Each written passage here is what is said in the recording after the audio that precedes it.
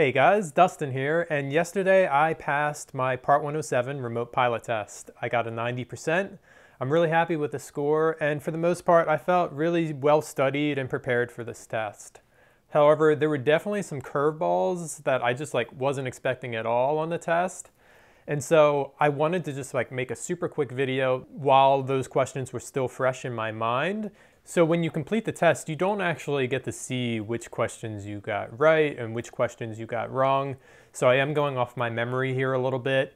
For some of these questions, I don't even remember all of the choices. The test is pulling from a bank of over 900 questions, so it's not likely at all that you're going to get the same questions that I'm going to share with you here. But the main idea here is that these are some concepts that I didn't come across in my studying for the test, and so maybe there's a good chance that you're not aware of these areas or concepts as well. So without further ado, let's jump right in here and talk about some of these questions that were on my test. So the first question involved a sectional chart, and it asked, why would the small flag at Lake Drummond be important to a remote pilot? And the options were: A, this is a VFR checkpoint for manned aircraft, and a higher volume of air traffic should be expected there. B, this is a GPS checkpoint that can be used by both manned and remote pilots for orientation. C, this indicates that there will be a large obstruction depicted on the next printing of the chart. Okay, so when I saw this question, I thought, well, I'll just go ahead and look up the magenta flag in the chart legend. However, the legend didn't provide any helpful information as to what the symbol meant.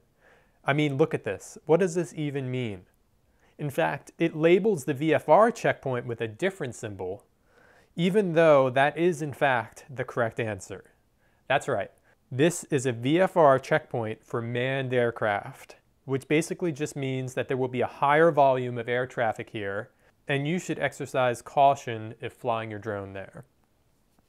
So after the test, I wanted to research this a bit more, and eventually I stumbled upon this diagram, which was very helpful. So in essence, just remember that magenta flags on a sectional chart equal VFR checkpoints. So the next question that I think I got wrong was, what are the characteristics of stable air? And the choices are showery precipitation, turbulent air, or poor surface visibility. I had studied the difference between stable and unstable air prior to taking the test, and it really wasn't too much of a surprise when I saw this question.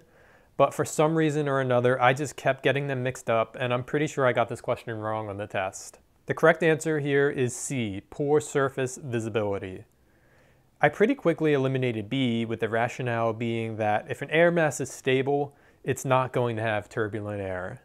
But for some reason in my head, I had made an association that stable air equals precipitation.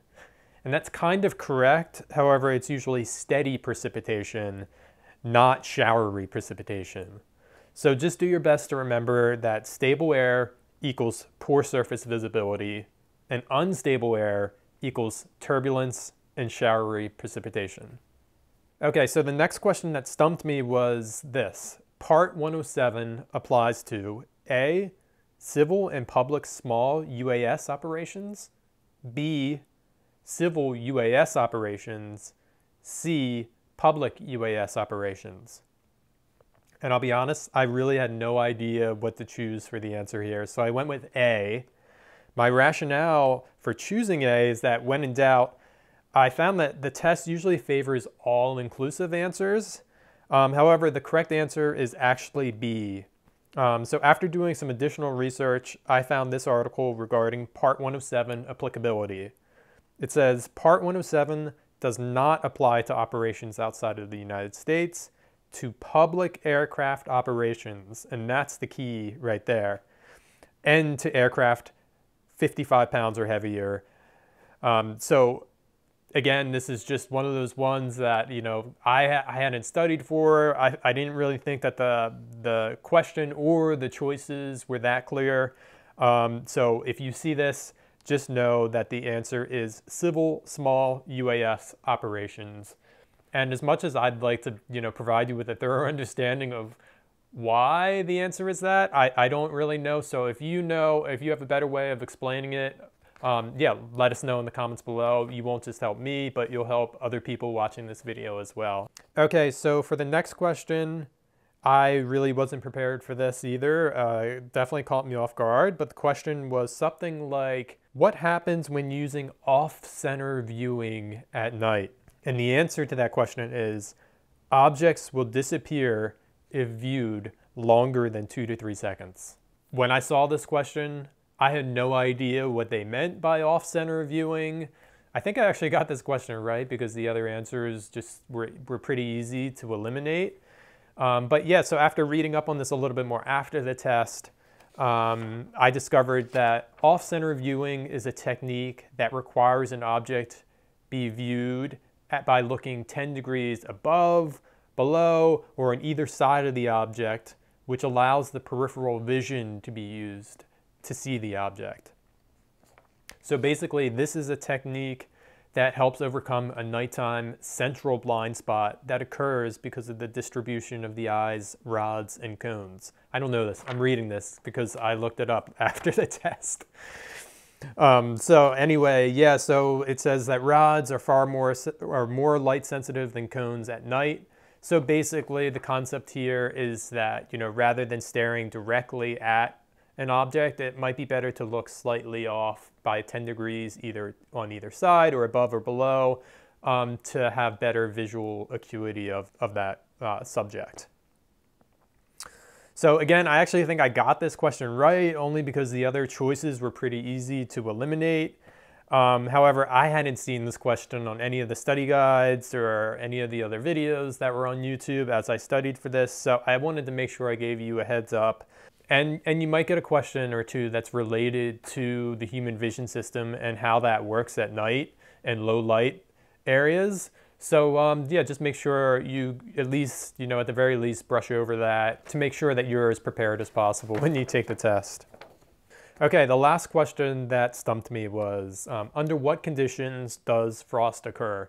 And again, I can't remember the choices for the question that were provided, but I do know that they all seemed plausible and I had a hard time eliminating them.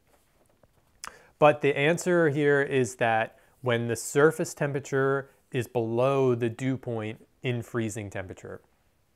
So in summary, frost forms when the surface temperature is at or below the freezing point and the air temperature reaches the dew point. I actually had quite a few weather-related questions on my test, so if you haven't brushed up on that section of the test, make sure you do that so you're more prepared going into the test than I was. Okay, so that's it. Those were 5 questions that stumped me or were at the very least just like unexpected questions that I got on the Part 107 remote pilot test. I hope you found this video helpful as you're studying yourself and preparing to take the test. And just to let you know, we are going to be releasing a few more videos on how to study for this test, so make sure you subscribe to our channel so you can be prepared going in to take the test. All right, thanks so much for watching, and we'll see you next time.